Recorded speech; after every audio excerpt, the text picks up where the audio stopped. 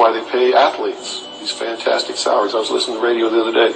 They just contracted to pay one player on one team $6 million a year. Can you believe this? And why is that? It's the Roman Circus.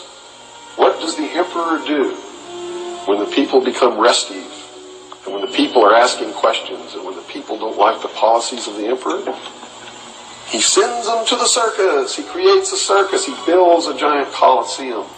And he begins to throw the Christians to the lions. He has great chariot races and football games and basketball games, all to keep the idiots preoccupied with things that don't mean anything in the scheme of the entire world, so that they don't have the time to learn what the truth is, so they don't ever get smart enough to learn how they're being manipulated, so they don't ever question the emperor. That's why they pay a player on a football team or a baseball team $1 million or $2 million or $3 million a year. It is the Roman Circus. I know men who don't know anything in the world except who plays third base for the Mets, and they think that's a great accomplishment. And they meet and pat each other on the back and bond and go have cocktails and talk about what this guy that plays third base for the Mets did in last night's game. It's sad. It's really sad. Is there any room in a kind of society where these manipulations are not taking place for this type of entertainment or any type of entertainment at all? If people understand that a game is a game, football's a game. But let me tell you something.